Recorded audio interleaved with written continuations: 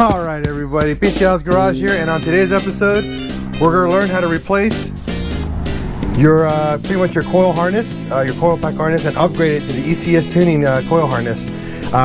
We got the beautiful Rob right here and we're going to be doing this today, so let's get to work. This is PincheAls Garage.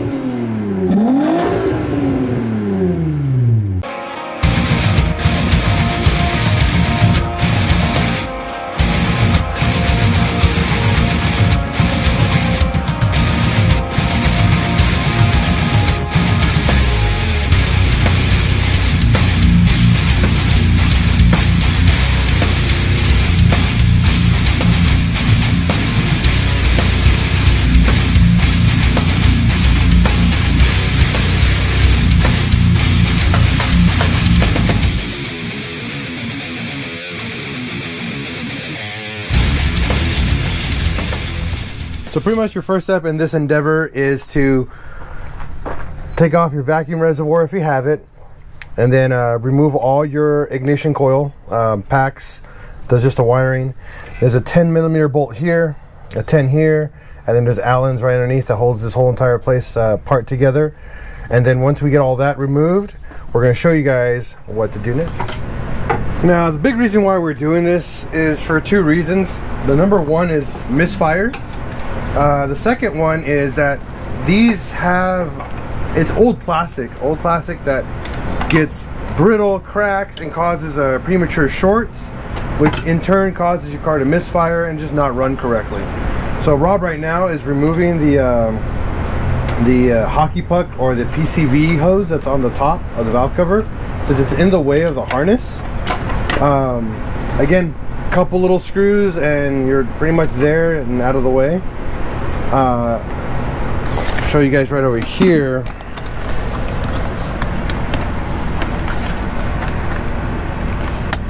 There's, I guess, there's the vacuum reservoir, and then right here, here's the PCV. We just unbolted it from the hockey puck, which is on the turbo inlet pipe. That now exposes the wire in here.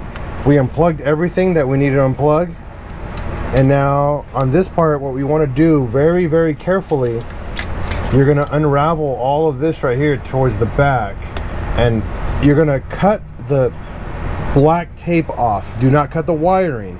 We're going to label all our wires before we do any of the work, and then once we have it all labeled, then we're going to go and start cutting and then installing the new harness. So this is the brand new harness right here from ECS Tuning, and as you can see, it's a huge upgrade from the factory harness, where everything's actually shrink wrapped, heat shrink, and upgraded rubber, so less chances for this to get brittle and break. So gorgeous setup. We're gonna have to wire it in with these new pins. So all this here is what we're gonna redo, show you guys how to do, because we're gonna have to learn how to pin an entire harness. And only set you back $90. 90? Yeah. Oh, okay, $100 for this kit pretty much. You can see right here, it gives you all the pins, little grommets, and everything to make the harness work correctly. So we're going to teach you guys how to wire this entire harness up. So now we're going to show you guys this view, because this is probably going to be the best view you guys can see from what we're going to be showing you. So as per ECS Tuning's manual or instruction manual, they want you to cut right here next to the valve cover. They also have it up over this. Yeah, so you'll see that right here. This is where they want you to cut your wiring right here. No, we're not going to do that. I'm sorry, ECS Tuning, that's not a great spot to cut it. We need a little bit more girth, especially for those guys that, you know, are new to cutting and crimping. This is just a smarter option to keep it, unravel all the tape, and you'll see here where this pigtail starts to actually daisy chain off back into the loop. You're going to cut there. That's where we're going to cut our harness, because cutting here gives you guys a lot of slack here to strip and crimp. Do that. And have ECS Tuning wants you to do it back here, and I'm sorry, but that's not a smart spot to put it at.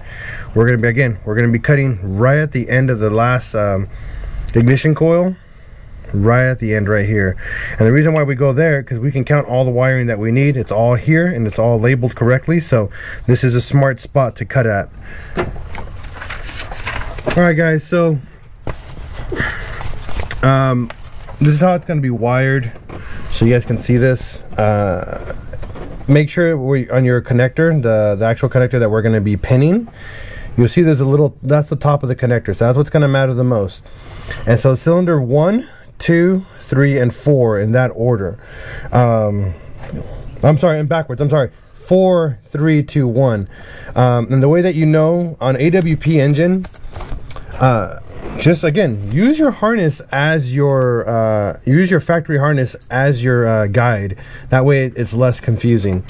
On the first cylinder right here, the lead wire, the tiny lead wire right here, it's purple with the black wire, so that's cylinder 1. If we go all the way down here to cylinder 4, it's black with a purple wire. So that's how we know from 1 to 4. On this connector, it goes backwards. It goes 4, 3, 2, 1. And just remember in that specific order. So 4, 3, 2, 1. And you're going to make your wiring go across with that.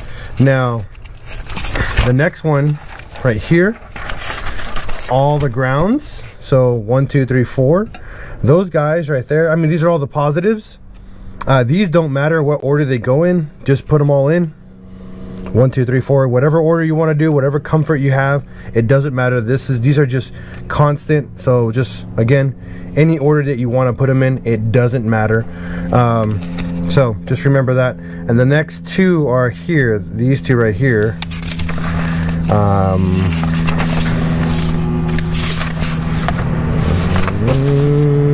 Where is it?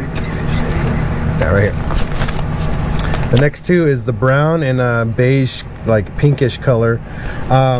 You have your ignition and then your VSS ground. This is actually what tells the signal to actually kick on and off on your ignition coil. So on some engines they will be a different color. Just keep track of everything. But this is for an AWP, so that's what we're doing it for. Again, the solid brown one and then the beige one in that order. This is the top of the connector. So the nice brown and then beige. And if we look at the actual harness right here, you're gonna have on this one is the brown one right here. You'll see this guy. This is the ground or ignition ground with no tracer. It's just a solid color. And then you have this weird beige one with a yellow stripe. Some of them will have a stripe, some of them won't. Just so you guys know, this is the one that you guys are gonna have to put over here on this connector on the second port. Okay, so the solid one, the solid brown, is the ground constant. That is always gonna be on here. And if we look on our ignition harness, it's going to be pretty much right next to the positive, the black and pink one. So that guy is the ground right next to it. And then again, the one with the yellow wire, or the brown with the yellow tracer, that is going to be your number 6 connector on your pigtail. Okay, so our moment of truth here, we're going to cut again right here. Okay, so now the harness is cut. It's official. No turning back. No turning back. And we're gonna freak you out a little bit because you guys are gonna panic a little bit, but it's fine. What you want to do is strip all of your wiring. Okay, strip them all, and then separate everything accordingly. So you'll see right here, half of the harness is already accounted for right there. See these black and here it is. Yeah. Get you guys a little bit closer on the action here. Hold on. There you go. Oh yeah, that's so much better. So see these 4 right here that Rob's holding? They're black with kind of like a purple stripe. These 4 don't matter what order they go in on the pigtail. Your top row. Okay, the top row of the pigtail. Now these 4 right here are your cylinders. Okay. Very important. And then this is, like we were talking about, there's that brown one, which is ground, and this weird peachy, yellowish brown, whatever it is, one. That one is going to be your other signal wire, which I'll show you guys in a little bit. So first one we're going to do, we're going to pin the 4 cylinders right here. Okay, now if you're freaking out about your wiring, don't worry, man. You have your original pigtail right here. So what you can do is with that original wire, just use it as a reference. And since we cut right here, we already have all our wiring right here as a reference, so we know which one is 4, 3, 2, and 1 in that order. Okay, so if you want to do that and break it down, I mean, that's how you'll know what cylinder is what on your pigtail. So here's your pin that we're going to use our reference for cutting or stripping our wire. So if we're going to grab, and this is cylinder, let's see, this is black and yellow, so this is cylinder number 2, and then we're going to go all the way to here, and that's how much we're going to strip. We don't want to strip too much wiring, and you guys can see where my finger is, so that's how much is coming off of that little loom, so you guys can see as a reference. Don't cut too much, don't go too far back. It's okay if you don't cut enough, but if you cut too much, you got wire exposed. So we use these for strippers. You guys can see these are really cool. I picked these up at AutoZone for like 15-20 bucks. They have an adjustment here to put how much tension you want on the wire. That way it's just, these are self strippers, you just whoop, whoop, and strip. Really, really simple. Again, look about how much we need.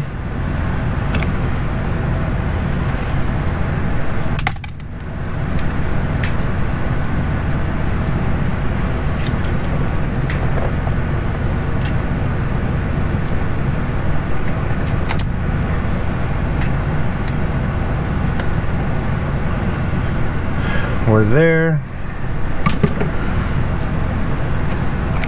and then you can see where it's at. Perfect. It's right there, is nice.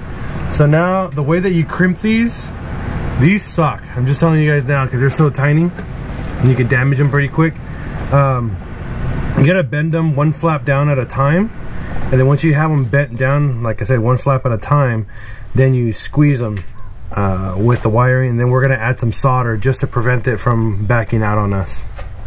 So you guys could see what we ended up doing here. We kind of made like we bent them into like a little tunnel shape, and we need to do that before you even put this on the wiring. So pre-bend all of these in a nice little round hoop so you can have them ready to go. Right now we're gonna add the grommets as well to that, because you need to add your wiring grommets down here below. But just so you guys can see that, that's how it's supposed to be before you even install these, okay? So right here we're gonna solder, just like I said, just a dab of solder right in the middle, right here.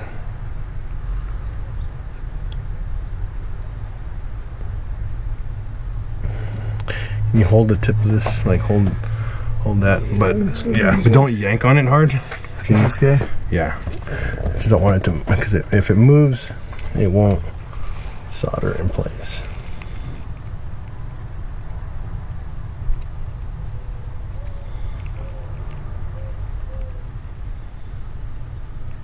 Not hot enough. Come on.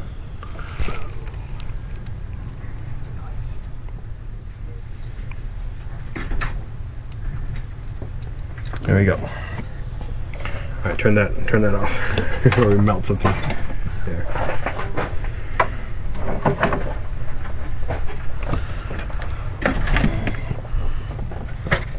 So just a dab of solder will hold it in place. Leave it alone. 1 down, 9 to go. Yeah, pretty much. And repeat the process. And once you have all of your pigtails done, then we'll actually connect them to the actual connector.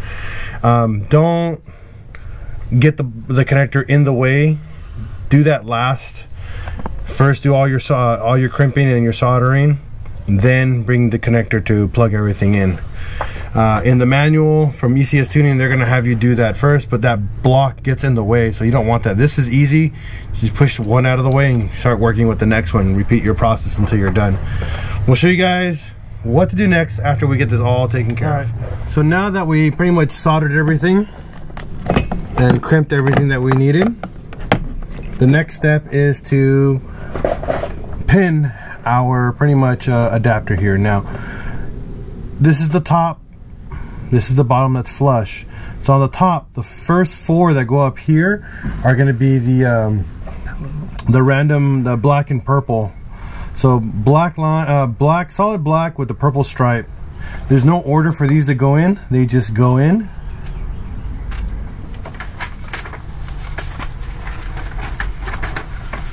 You just push it on and push the grommet in. Which helps because they're all red grommets. Mm-hmm.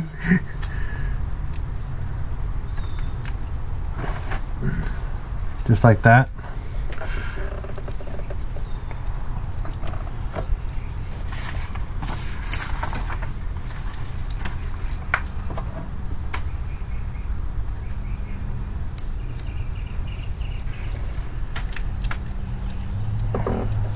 Now try to keep your wiring kind of organized.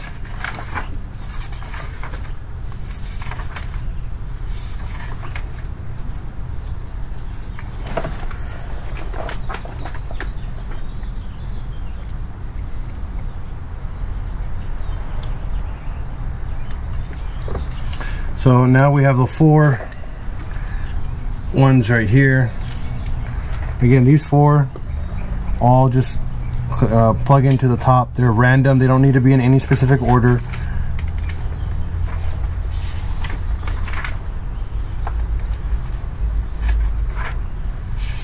Okay, so those are done. See how simple that was? Okay, so now the next 2, you have these 2 right here, 1 and 2, these 2 right here, and then these are plugged, so you guys can see that. See if I get a needle nose. Here we go. So this one and this one you have to use, and these 2 right here are plugged, and then these 4 are for your cylinders. And it goes 4, 3, 2, 1, not 1, 2, 3, 4. So 4, 3, 2, 1. You gotta plug those 2 first. So we're down to the cylinders here. So if we're looking at the harness upside down, making sure that the top is actually facing straight down. Right here is number 12, 11, 10, and 9. So cylinder number 1, right, for 12? Yeah. Cylinder 1, 2, 3, and 4 in that order. So it's black with purple line, black with yellow line, and then now black with peach line. Because you get this upside down right now, right? Yeah. This is upside down like this. Is it wrong?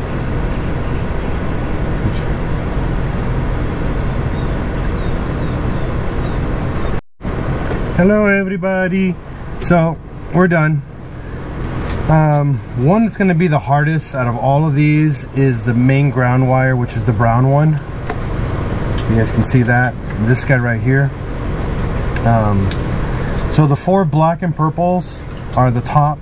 They don't go in any specific order. If we go down here, you have the brown and peachy color one. So brown is first, and then the peachy color is second. And then if we go right over to the other, on the back side, we have cylinder 1, 2, 3, and 4. Actually, hold on, let me correct myself. Not 1, 2, 3, and 4. It's 1, 2, 3, and 4, like that. So 4, 3, 2, 1, and then 1, 2, 3, 4. That's how you know the order that they're in. I'm sorry I can't get you guys any closer just because of the way that this wire harness is so short. But that's how you wire it up. We're gonna plug it in and see if the car fires up and not explode. If it fires up, then we did it right. If it doesn't fire up, then we got the wires somewhere wrong. We'll figure that out, but I think we got it all right. My recommendation is get yourself a little bit of electrical tape and electrical tape this part of the loom, just a little bit, not too much, so you guys don't have any issues. We'll get you guys part numbers in a little bit. Push this guy down here first. No, don't push that in yet. Again, we're only doing it just for you to see and people can see. And we're gonna do a quick test run. And then we'll fix the length and everything once we're done. It's important here to click. I know, right? Like, oh yeah, you have pigtails that collect now.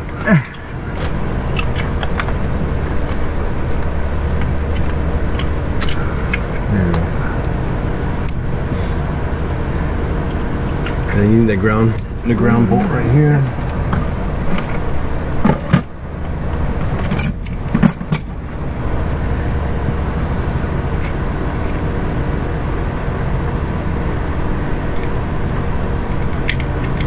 Now we're not done yet. We're going to show you guys how to tuck this in correctly and whatnot, but we're just trying to get this to run really quick. And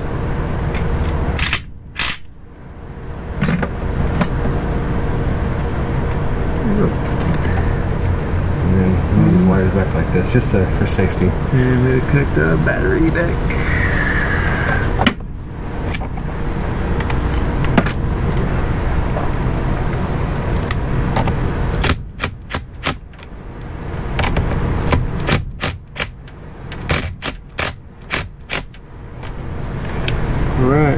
Alright, so he's gonna... We don't need to hook this up, do we? As long as you unplug the sensor, it should be fine. Right. So now the harness is plugged in and going. Now Rob's gonna fire it up, make sure it's out of gear. It's in idle. Let's see if this fires up. Oh well, vacuum leak right here. You got it? Go, got it.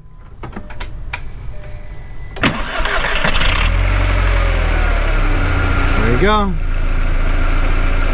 You guys can hear that. It's not misfiring. It's not having a weird idle. If I pull the vacuum, I always have the idle funky, but yeah, we wired it up correctly. So now that we got it all going, turn off the car. Don't need to listen to it when I try to talk over. Okay, so the only issue that I see right off the bat with this harness is just the way that these wires sit, and you'll notice it wants to sit on the intercooler pipe. I mean the turbo charge pipe. So what you're gonna probably have to figure out how to do, maybe make a little loom, like little hooks right here, to make sure it sits down and out of the way. Because right now off the bat, I'm not liking that. The harness sits really aggressively tight. So we'll fix that in a little bit, but we wanted to show you guys that everything's done. And then we'll get you guys part numbers in just a minute. So what we end up doing, guys, is, I know it's going to be super hard to show you, but down over here underneath, when you remove your intake, there's a little clip that holds the ignition harness on this side, or the coil pack harness. On this side, unclip it, and then just slide your wiring just a little down, you know? See, you can see where I can move it up and down, just like that. So now I'm going to clip it back in, because this thing is really hard. That's stiff wiring. And then we're going to push. Careful, don't push too hard. Kind of like that, yeah, just leave it like that. Yeah, because if I push it any more, we're tugging, it's sitting on the intake manifold. I mean the intake. Hey, babe. Just like that. It kind of sucks. I don't like the way this one sits. But I mean, it's on there. It's out of the way. It's not sitting on anything rough besides this right here. Since it's rubber, it should be okay. But you guys can see it right there. It sits right here, and it's hitting right here on the turbo inlet pipe. It might dig a hole into it. I'm not 100% sure. Since ECS made this right here really, really hard, they should have designed this with a 90-degree going down, and then I would solve the problem. But they didn't, and you can't really bend this down. This is like super thick right here, and I'm worried if I bend it down that we'll lose a connection on the inside of this. So that's the best we can do, you know. But it looks good. I mean, it looks definitely like for sure an upgrade from stock. Yeah, that's the stock harness in comparison. See if you guys get you guys a closer look to that. There you go.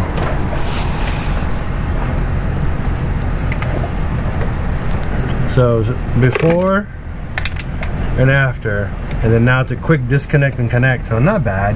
I like it. Again, I'm not a big fan right here of and how it touches the terminal inlet pipe, but that's that's what it is. Right here, here's the part number from ECS Tuning.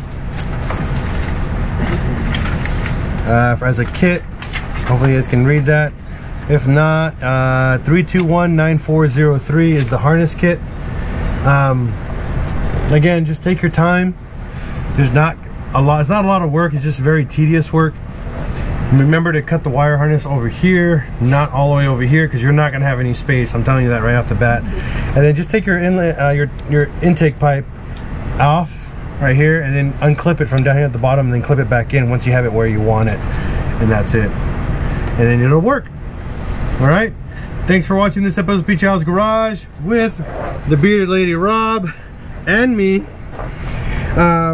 doing the job here, and it's not that hard.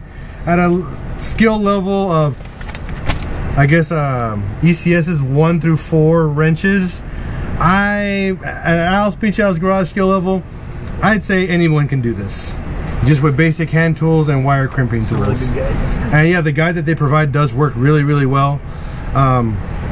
Just take your time, properly take your time stripping your wires, crimping them, using solder as a holder to hold the wiring in place. If you don't solder them, it's gonna cause just premature failures. We soldered them right here, so right in the middle. The two grommets here, I mean not two grommets, the two crimping points in between, we soldered them. It's just as a holder to keep them in place nicely. But that's it. Thanks for watching and have a wonderful day. Peace out. Much love. And thanks for watching PincheAls Garage.